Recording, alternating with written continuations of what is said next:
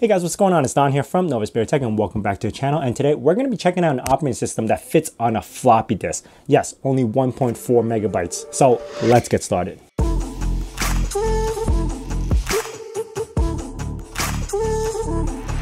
Now again, this operating system has impressed me with the amount of things that they are able to do. It's just not a text-based console, it's a full GUI, and you have desktop applications, all running off 1.44 megabyte floppy disks. I did make a video of me installing Windows XP back on one of these older computers, and luckily for that computer, I actually have a floppy drive. I was able to copy one of the floppy drive images to a floppy disk and use that same computer to boot it in. Now what you also need is something called WinImager. You do have to get a version that supports Windows XP. In my case, it would be version 6.0. I was able to flash the image directly to the disk using the floppy drive. On first boot, reading off the floppy disk, it did take about 45 seconds just to get it to boot. But again, it's running off a floppy disk. So let's check it out. All right, so here we are. The desktop is completely loaded directly off the floppy drive.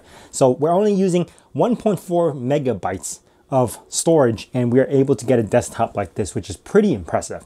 Like I got the mouse, the menu, tons of icons. It just works. So we're gonna go down the list of programs that it has to see what it could provide for such a small storage, but it's really, really cool just that it already boots on this type of machine, which is one Celeron with 384 megs of RAM. Now, with that being said, you can see the desktop is filled with icons with programs that it comes with, which is really cool.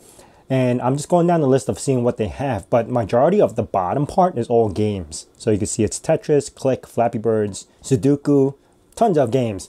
And then we have some applications over here and some applications on the top left as well. So I'm going to take a look at WebView because I think it has a little small web browser and it doesn't want to work because I don't have something configured for netconfig. Now I'm going to click on that. Now, even though it could see my network driver, it can't load the network driver. I don't know what's going on with this, and I'm not about to diagnose it just to see what's going on, but it does come with a browser. So you're able to browse stuff if you need to. And if you have a compatible network card, you should be able to get it to go. As RD save, which you could save this into a RAM drive, tiny pad, everything is just one click too. KFM2, no idea what that is. Oh, it's their file manager. Interesting. So I could copy and paste files. They have another file manager called Elite File Manager.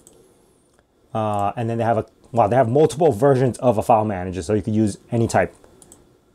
Calculator, okay. Well, I don't know. And they do have their own little app store called App Plus that you could download stuff. But since it's running off the floppy drive, it's not gonna work. I could draw stuff on this called AnyImage. Okay, it's got a lot of default apps that you would find on a base install of any computer. I don't know what net surface, it didn't boot up. I tried to run it, and FB to read. So I'm guessing it's reads files. And cedit, which is for coding. Looks similar to Notepad++ for me. Then on the right side, you have the debug, board, KPack. It seems like it's a compression or decompression utility. Diff, oh, I actually use this a lot. Not from this version, but I use meld, which you can find the difference between folders and files. Flat assembler, okay. DocPack, no idea what this is. Shell, so we know this is, so I can ls and look at the images and stuff. Hex edit, I'm surprised they were able to fit that in here too. And we have system panel, which is the system. So we could actually take a look at stuff. So we have RAM disk. We have a temporary 71 megabyte RAM disk. We could add more if we wanted to. LAN config, which is that network controller thing you saw earlier. System setup. So we could actually change some stuff around like font smoothing, height. Interesting. Date and time. We have background, skin color. So we can actually change that theme of what we're looking at right here.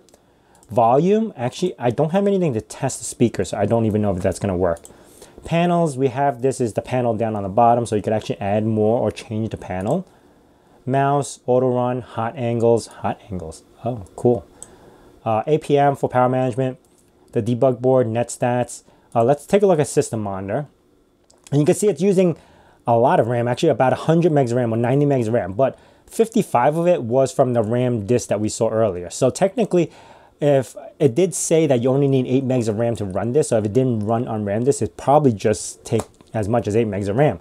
Actually, it took 71 for storage. So 71, and then whatever that is.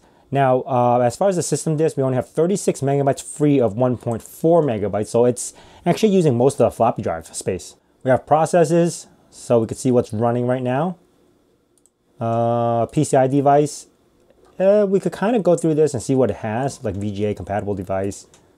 CPU ID, you could see that this is running Intel Celeron at 1.195 megahertz, also 1.2 basically, and it has actually none of these features. The CPU sold. Hard drive info, you can check the smart disk and all that stuff, so you could actually use this for a tuning utility to check out what's going on with the computer.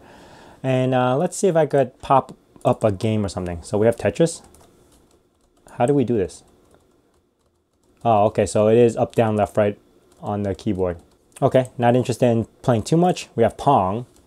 Do I move my mouse? No idea how to move this. Okay, we're getting out of that. And let's go down the menus. So we have 2D demos. We have stuff like here called tubes, eyes. Let's just open one. Oh, okay. It's eyes. Oops, I opened Sudoku by accident. We have 3D demo, so let's look at cube. So 3D cube sample, okay. So we do have 3D working on this computer. Graphics, we have image viewer, the anime image that we played around with, which is just like paint. Icon edit, image filtering, palette something, Pepit. In media, we have Pixie Auto, Toy Piano, F-Play Video, a mid-amp. In development, we have a few things. ASCII, scan code, diff tool, like the stuff we saw over here. System, we have file managers, a bunch of them. Oh, it's actually even more. Hotkeys, accessibilities, calendars, process manager, terminal, save to RAM disk, shell, virtual disk. Okay, we've seen that. Data processing like Word. So we have code editor, TinyPad, tablet processor like Excel. Interesting. In networks, we have network status, devices, clients. So we have like FTP, Telnet, downloader, VNC viewer. Ooh, VNC viewer. You can actually get a VNC viewer working in here. Wow, I'm impressed. If my network card worked, I would probably be able to connect to something. Server, you could be an FTP server, then you have others. Emulator. Wow, no way. DOSBox? Color Game Boys, ZSNES. Let's see. I tried clicking on one, but I'm guessing because it says it has a little star or asterisk around it, it means it's not installed, but it can run these, I bet. It's just on a floppy, I don't see it being able to fit a ZSNES emulator, and knowing that that's probably like a 2 megabyte emulator. But you have a few other things here. Easy Shot, Shot Reader, RTF Reader, Game Center, which is all the games. Wow, there's more than just that.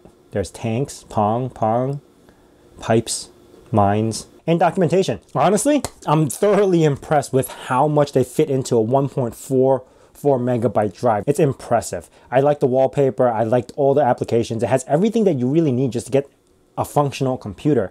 And again, they fit it on a floppy drive, 1.44 megabytes, which is extremely impressive. Now again, it works so well on such an old PC. This is a Celeron 1.2 gigahertz, and it's got only like 256 megs of RAM or 384 megs of RAM. I forgot what I upgraded to, but you can actually install this operating system onto the hard drive and then just run it as is and get more apps to work. But again, the most impressive part, 1.4 megabytes floppy drive operating system. Anyway, that is it for me, guys. If you have any questions about this, hit me up down in the comments below. And if you guys are new to this channel, consider subscribing and also hitting that bell notification icon so you know when the next video is going to be out. And I say in my nerd cave, hack till it hurts.